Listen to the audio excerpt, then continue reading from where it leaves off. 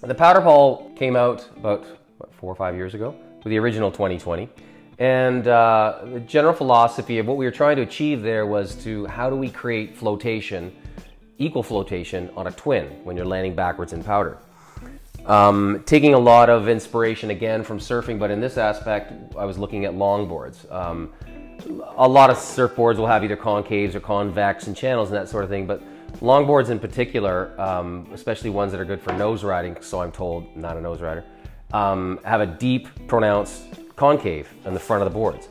That allows the surfer to stand up on the nose, and the board magically, not only what's going on in the tail, magically seems to be able to just perch up there. The concave does an awful lot of that for them. It draws air underneath the hull and causes lift, maintaining the board up. So taking that idea and applying it to a twin, that's exactly what the deep pronounced concave does. It draws air in under the hull. There's more space here. It tapers as you come through, so it compresses the air, causing lift like this. The reverse happens as the air releases underneath the base.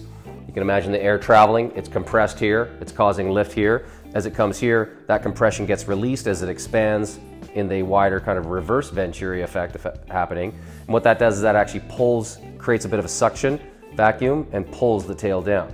So, of course, leaning forward or backward does an awful lot more to affect your weight.